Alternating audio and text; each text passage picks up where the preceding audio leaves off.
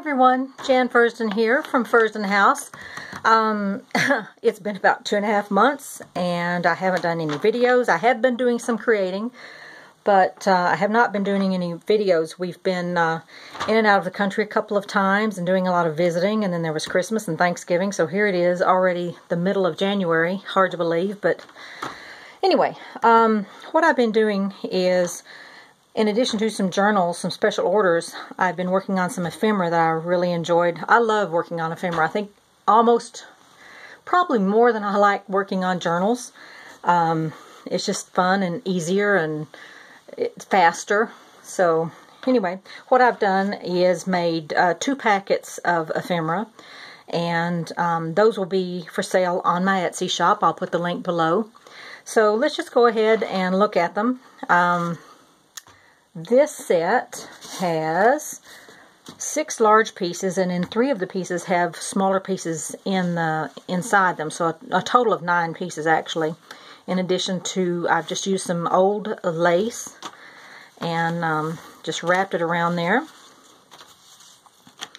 And let me just move this aside, make sure I'm still in, put that out of the way, make sure I'm still in focus here. Okay, here is one piece that I have used. Now you can use this a couple of different ways. I've just put some lace on there and some of that cream leaf ribbon. I love that ribbon. You can put this over a page. For instance, if you have a journal page, you can come along and you can put it over here like that, or you can put it here, however you want. So that's the first piece.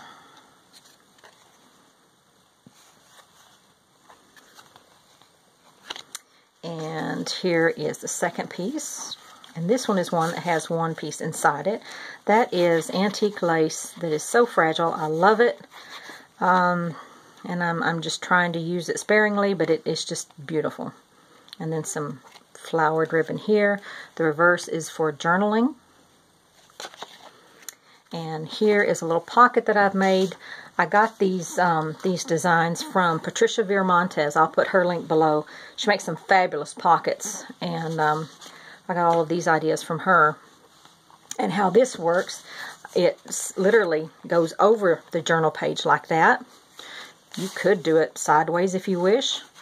And then the little pocket in there. You can put your own ephemera in there as well. That's how that works. And then this page, this side has journaling space. And there's some old, some vintage lace here. So that's that one. And here we have, similar to the first one, but it's just a different shape. It's using the tag shape. And I've used a combination of antique, vintage, and new laces on this one. This piece actually belonged to my grandmother. And it's very special to me, but I'm trying not to hoard it all to myself. I am trying to use some of it. She believed in using it. And then this side, of course, you can use your journaling for. Or use this for journaling. I'll get it out. But there we have that piece. And again, that just goes over the page. And here we have another piece. This one, again, a pocket here. The reverse is for journaling. And again, that's some more of my grandmother's lace. And inside the little pocket, I've had just a little miniature card book, I don't know, booklet, whatever you want to call it. Just sweet, sweet, sweet. And it goes right in there, and you can, if you wanted, you could actually glue this into a book. Glue here, here, and here, and use that as a pocket, or you could glue it here and here, and you can have a pocket here, however you want to do it. You can put them in with paper clips, and then you still have the use of the reverse for journaling. And here, I basically use the concept of a checkbook folder, or holder, checkbook cover, that's it. Yeah. And so there that is. Journaling space here, and again, you could just put that on the side or on the top or just inside the journal. You could even cut it in half if you want and glue it down and use it as pockets. Entirely up to you.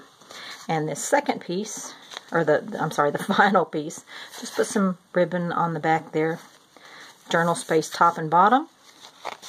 And a pocket there. This is antique lace. Both of these pieces, beautiful old antique lace that I got for a song. I was so thrilled at a local antique shop, kind of like an antique mall with different stalls. So there's the pocket, and then on the here is the journal card that goes in there. Okay. So that one is lace. They will be again listed on my Etsy shop, and they will be listed individually.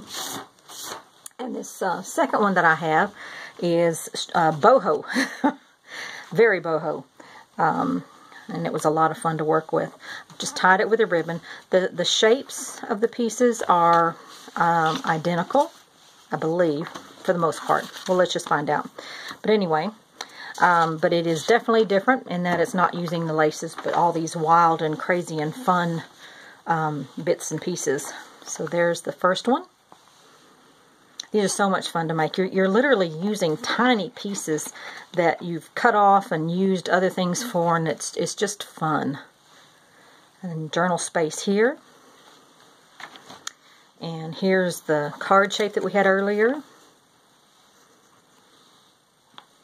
I like it because no matter how small the piece is, you can still use it. So it's really nice to be able to recycle. And here we have the one that fits over the page. You can do it this way over the page, or you can do sideways over the page. Inside is a little card. And then on the reverse is journaling space. Some of these fabrics, you know, I save fabric bits and think, oh, I'm going to get rid of these. But I can't part with them. Well, now we know why I didn't part with them. And here is the similar to like a checkbook cover. And again, if you wanted, you could cut this in half, glue in certain sides, use them as pockets, do, you know, however you want. And here is this piece where it just goes down over the page. Some yummy colors. This one has, let's see, there are a total of 6 large pieces and 2 with small pieces in. So it's 2 small pieces inside the others. And then this is the final one. Again, journal space here. I think I showed you all the journal space on that, on this last one. And then on here, journal space here, and just sliding it in there. So, as I said, these are going to be listed in my Etsy shop. They'll be sold individually. I would love to hear from you. If you have any comments, questions, please leave them below. I hope you're having a lovely day. It's January the 12th already, and it's about 50 degrees. Yesterday it was 70 something, and we had tornado watches and warnings all over the place. So we've improved. The sun's out, and it's beautiful outside.